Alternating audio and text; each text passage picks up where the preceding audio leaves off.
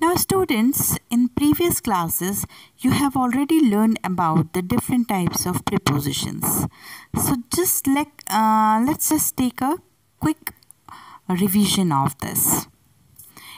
Look at the first picture. Now you have to tell me, where is the orange ball? So in the first picture, the ball is above the box. In the second picture, the ball is below the box. In the third picture, the ball is on the box. In the next line, the ball is in front of the box.